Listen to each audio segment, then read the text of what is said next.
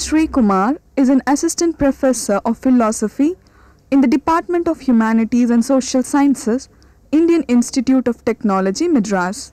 He is a gold medalist for MA Philosophy from the Mahatma Gandhi University, Kottayam. He did his MPhil and PhD in philosophy from the Central University of Hyderabad and specializes in the areas of philosophy of language, continental philosophy and hermeneutics. He has been into the academic profession since 1995 and has taught in Sri Shankaracharya University of Sanskrit, Kaladi, Kerala and BITS Pilani, Rajasthan before joining the IIT Madras in 2003. Dr. Sreekumar has published articles in various journals and has presented papers in national and international seminars. Some of the courses he offers include European Philosophy, Contemporary German Philosophy, Introduction to Indian Philosophy, Philosophical Hermeneutics, Philosophy and Critical Theory, and Philosophy of Language. Welcome to the UGC lecture series in philosophy on Phenomenology and Existentialism part 35. This present episode will address the following issues: understanding and design. In the previous episode we have concentrated on the concept of moods, how a mood, the concept of mood is important in understanding the structure of design. So here we will take up another very important concept, understanding. Understanding is so central as far as design or being in the world is concerned. So we will see that in this episode. Understanding and use, in what way understanding is related to the concept of use, then the as structure of understanding. So it is normally said that we do not understand any object as the object is, but we always understand the object as something. We understand it as something, and the moment I say that I understand something as something, what I implicate is that I have a use with that object. This is one very important aspect which Heidegger is trying to highlight in this context. Understanding and meaning, of course understanding is related with the concept of meaning, and understanding and interpretation. It is normally said that understanding is interpretative, or rather these two are not two different phenomena, not two different processes, but they go always together. Understanding is necessarily interpretative and interpretation leads to understanding. Design and understanding. Design is, I repeat, the being in the world, and here the question is, what is meant by understanding, or what role does understanding have in our very concept of design or the structure of design. And it is stated that understanding is one of the modes of existence of design. It is one way in which design exists, or the very concept of existence of design can be conceived as something which exists with understanding, and it has to be underlined in this context that no other entity can understand, only design can understand, or design relates itself to the world with the help of understanding or with understanding. So all of design's relationship with the world involves an understanding of the world. It is very important to understand the structure of being of design. This concept of understanding is very important to understand the structure of the being of design. So what do you mean by the structure of the being of design? Design, the concept of design, or the very idea of design is that design is a being in the world, a being there who finds itself in a place, located in a particular place, and there when you try to analyze the structure of this being of man, structure of this being of design, we realize that understanding plays a very important role. What is that role? We are going to see that. What is understanding? And understanding here in this context is used, the word understanding is used not in the sense science understands and explains things. See, for example, in the case of science, any object in this world will be understood in a particular way. For example, the common table salt which we use in our food as a taste maker is sodium chloride for the sciences. So, sciences gives all the sciences understand the nature and world and objects in the world in a peculiar way, and often it is believed that, or often it is being asserted that the scientific understanding is the right form of understanding. This is an idea which Heidegger would object in this context. Sodium chloride or table salt, I mean, if somebody claims that table salt is sodium chloride and that is the way it has to be understood, a hermeneutician, an existential philosopher like Heidegger would object, because table salt has a particular use in our life and our understanding of this object is always associated and related with the use, the way in which we use, the way in which we comport to that object. So, that is very important for Heidegger. See, here I take an example of Dostoevsky's famous novel Brothers Karamazov. This is Dostoevsky, and many critics consider Brothers Karamazov as the most important work of Dostoevsky. So, I am just taking it as an example. What do you mean by understanding Dostoevsky's Brothers Karamazov? Because in the case of sciences, many of these scientific principles, if you ask what is Charles' law or what is meant by relativity, principle of relativity, you can provide a scientific understanding, a scientific way of explaining what it is. But when it comes to objects like this, say for example, what is meant by understanding the Second World War or Brothers Karamazov, all these are texts which we try to understand, but here we use the word understanding in a totally different way. It is not a mere brain activity as a sciences content. When I say that I understand, say for example, I will take another example, Picasso's paintings or Raja Ravivarma's painting, famous painting of Raja Ravivarma, I try to understand. What is it? For the sciences, it is nothing but, as I have already explained in one of my previous episodes, that it is nothing but certain light waves, certain, it can be, I mean the entire process can be explained with the help of some scientific procedure. What is happening when we see it, what happens to our brain, what happens to our retina, in what way our body is affected by all these activities, all these things, what is happening in the world. So, that is the way science will understand it, but the whole of being, Heidegger says, the whole of being of design is involved in understanding. So, when I understand Picasso's or Raja Ravivarma's painting, the whole of my being is involved in that understanding, and that is the case when I understand a bottle of water, that is the case when I understand the camera which is placed in front of me, that is the case when I understand the computer which is placed in front of me. My whole being is involved, I know what I am doing with that or what I can do with that, my possibilities are all exposed. So, for me, for example, I will take this example of computer which is there in front of me. This computer is something which I use, I have certain particular uses with this computer. So, my understanding of this computer is always associated with those users, the ways in which I have used it in the past, the ways I can use it in the future, anything for that matter, even a glass of water which is placed in front of me. What is it? It is not H2O, which is a scientific understanding of it, it is something which quenches my thirst. I have a use, I can use it for certain other purposes as well.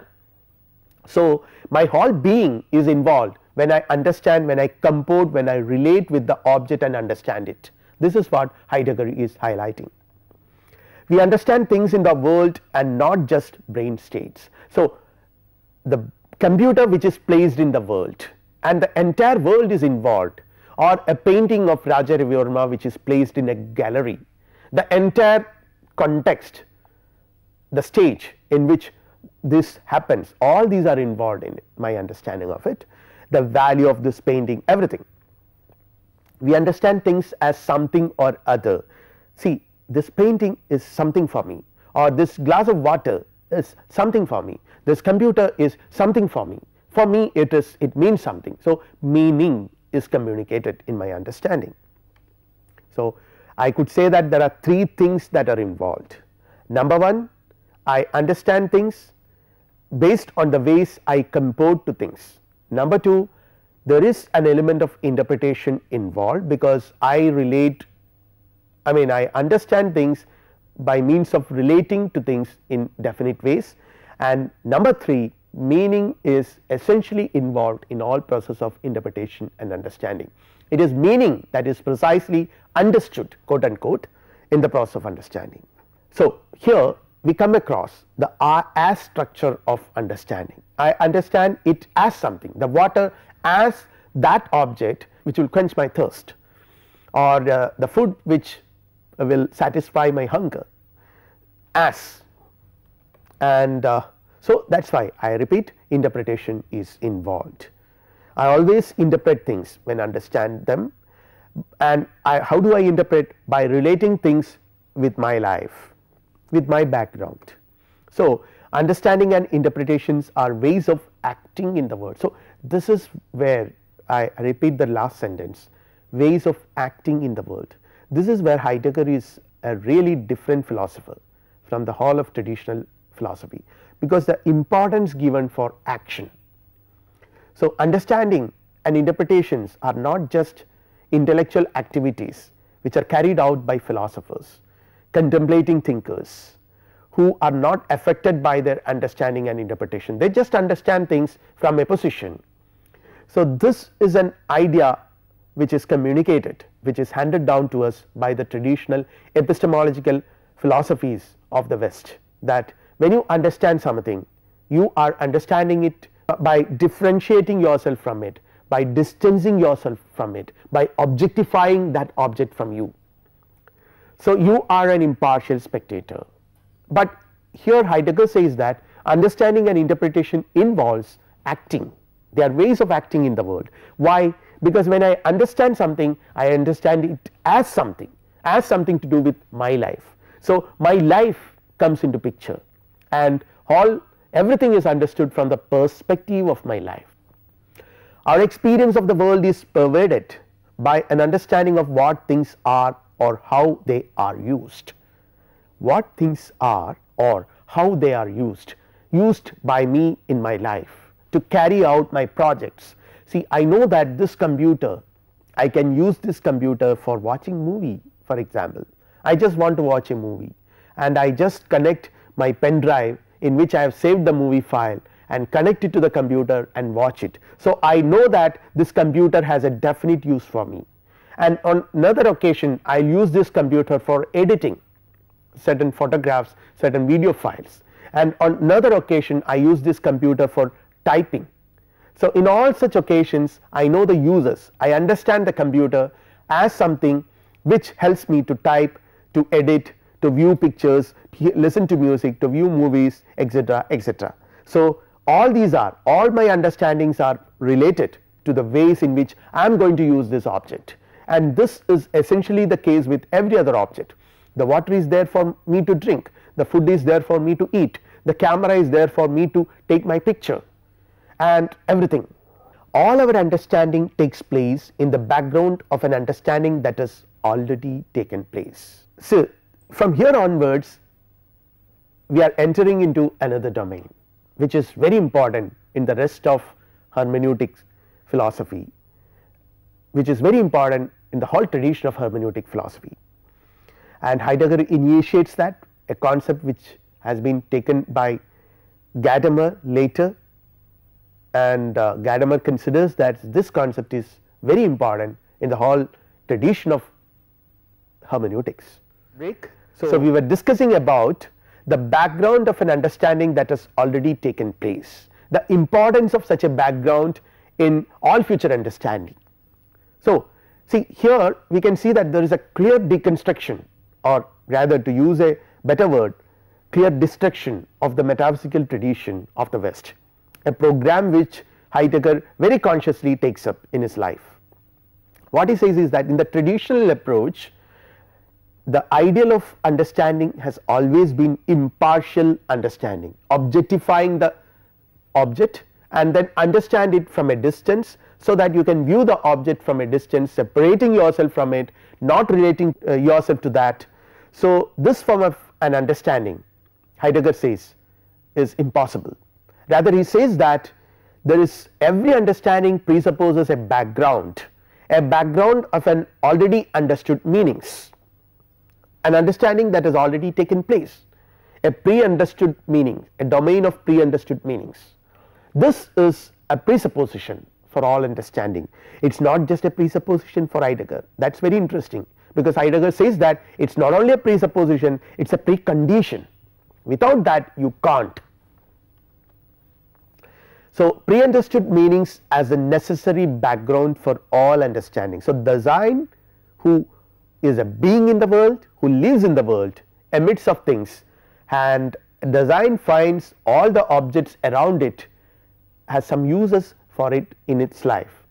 So, what is it, what is meant by having some uses in its life? So, there is already a life that has been lived, that is the past. If you try to understand the being of Dasein as a temporal entity, something which we will take up in the next episode, the temporality, the importance of time in Heidegger's philosophy, that is another very important concept to understand Dasein. I will take up it in the next episode, but here I would focus on this, the context of pre-understood meaning, the life which I have already lived, which forms as a background, and which this background is very important to understand something which is absolutely new. So, the new which is alien, which is foreign, is placed in front of me. How do I understand it? I already have a domain of familiar meanings which I have already experienced, the life which I have already lived in, and this life which I have already lived in constitutes the domain of pre-understood meaning, which are capable of, these meanings are capable of legitimizing all that is encountered anew. So, when I encountered something new, I try to legitimize it, I try to understand it by legitimizing it, by relating it with the background, with the context of this pre-understood meaning. Suddenly the object which is there in front of me acquires new dimensions of meaning in the context of, or from the background of already understood meanings. So, this pre-understood meanings, this domain of pre-understood meanings is extremely vital in all understanding. I am free to choose what to do in the world because I understand my possibilities in the world. So, there is an idea of my possibilities in the world in which I live.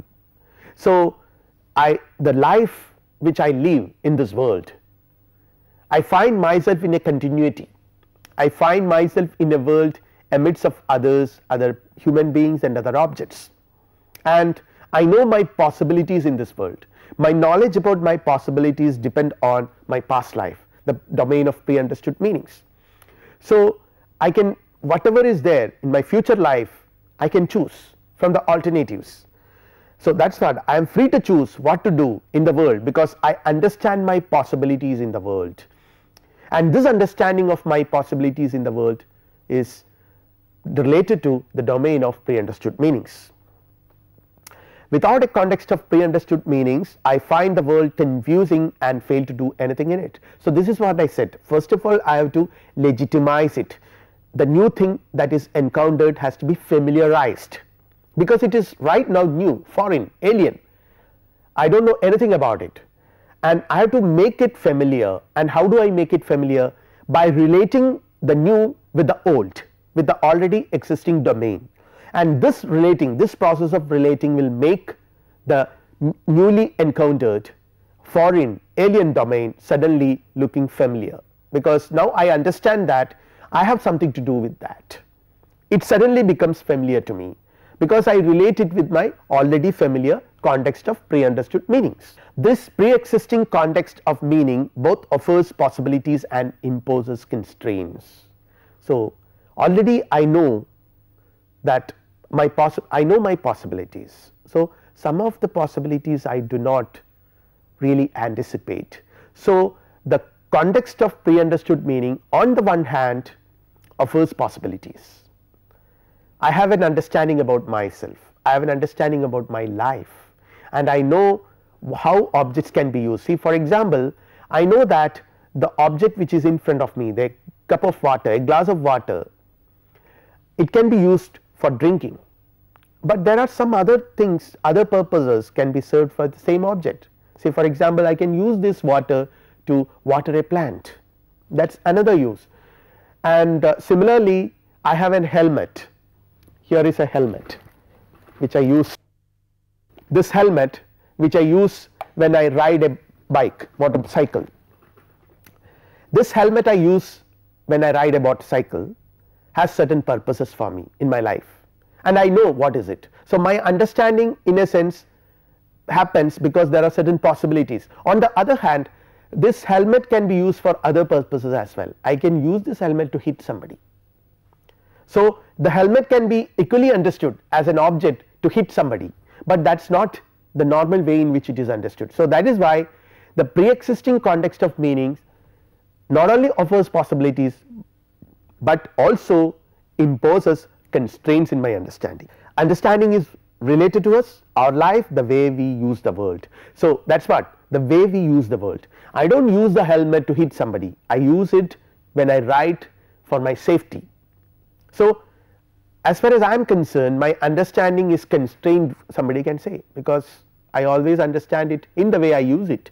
That is true.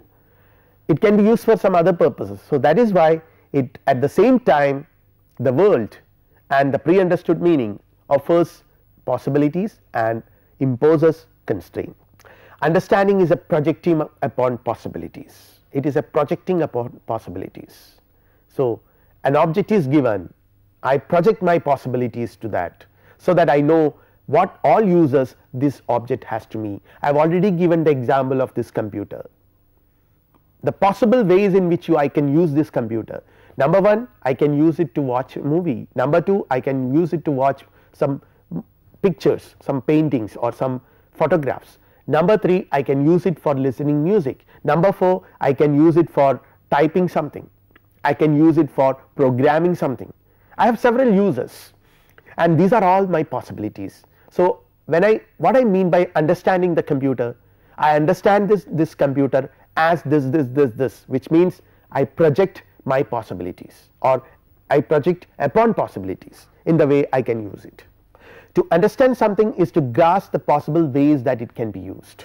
I have already explained this, and it is the way I can use it. So, I essentially relate it with my life, and what I mean by relating something with my life, relating something with the pre-existing, pre-understood domain of meaning. This is the perspective of my pre-understood meaning. See, here I am giving an example, understanding an object. It is a sunflower, and Helianthus annus, that is probably its biennial name, the biological botanical name, and that is one way to understand it. The biologist would understand it, and the biologist would when he or she is a biologist. Of course, a biologist is also a human being who is capable of appreciating the beauty of this flower, but when he or she is a biologist, the beauty of this flower ought not attract him or her. What is more important is to understand its scientific features and other factors, but I can always understand it as an object with some yellow flaps and a thick bud like thing in the middle, but this is not the way in which I normally understand it. It is a sunflower for me, and I know its uses. Probably you know one of its uses is that I can make sunflower oil from this, and it is so beautiful. It adds to the plant diversity in this country, in our in the world. So, all these are the ways in which I understand it. I know its uses, and understanding is not essentially a cognitive act. So, this is what Heidegger is trying to repeatedly argue and assert. Understanding is not essentially a cognitive act in the sense the epistemological tradition has always been projecting it as. Then what is it? We habitually do things, and many such occasions presuppose an understanding of things. Say for example, take the example when somebody brings an ice cream to me or something to eat with a spoon and a fork, I will quite automatically, mechanically start eating the food with the spoon, and I do not know what a spoon is. I am not consciously aware of that. I am understanding this food, the plate in which it is served, and the spoon by which I eat. All these things are mechanical processes. Habitually I just start eating it without reflecting much about it, but what Heidegger says is that to use it in a habitual manner, that is presupposed by an understanding of what all these things are. I know that I understand that it is food, something which I have a use with, I can eat it. It is a plate where I carry it, it is a spoon by which I eat it. And again we use a spoon to eat and to stir, but it can also be used for hitting somebody, which does not figure part of understanding it. This is what I previously said with the example of my helmet, which is normally used for certain things, but I can always use it for some other purposes which are quite unusual, but still I can use it and understanding it in that fashion, but normally I do not understand things in that fashion. So that is why the world, the context of pre-understood meanings, all these things impose certain limitations, certain constraints on our understanding. The world we live in constrains the range of what is possible. So understanding is always related to what is possible, because as Heidegger says, understanding is nothing but projection of possibilities, but the world imposes certain constraints on these possibilities, the things which I can normally do with an object. This camera, though it is a very costly equipment, it has got only a few users, but I can always lift it and hit somebody. That is not the part of the way in which, that is not of course the way in which a camera has to be understood, but it can be still used for that purposes as well. So the world imposes certain constraints. Now we will briefly look up the concept of meaning. Meaning of something depends on the world. Example, the painting Mona Lisa by famous painter and artist and also even a scientist, Leonardo da Vinci. So this is not just a stimulations produced by sound waves. What do you mean by understanding this great painting Mona Lisa? Not just stimulations produced by light waves. Its meaning depends on the world, the context, the history, its cultural value. I know so many things about this. I know the history of painting, I know the history of this painting, particular painting work. I know who Da Vinci is, I know the importance of this painting in the cultural history of the West. All these things, see, number of books were written about this painting, the history of this painting. So all these are part of my understanding of Mona Lisa or the meaning of Mona Lisa. So the worldly context are extremely vital in determining the meaning. So this is what precisely he is saying. Meaning is not something which is imposed upon object by you personally or individually or subjectively, but the world plays a very important role in. Worldly context are extremely vital in determining the meaning and how the world around, its objects and its people are related to me, how people conceive the importance of this painting. All these are important for me to understand that. My own possibilities for being something are also important. I choose to become something by projecting me to the possibilities opened by my world. So I repeat the last one, I choose to become something by projecting me to the possibilities opened by my world. My world or every world, any world in which I find myself offers me certain possibilities of using it, its objects and understanding it.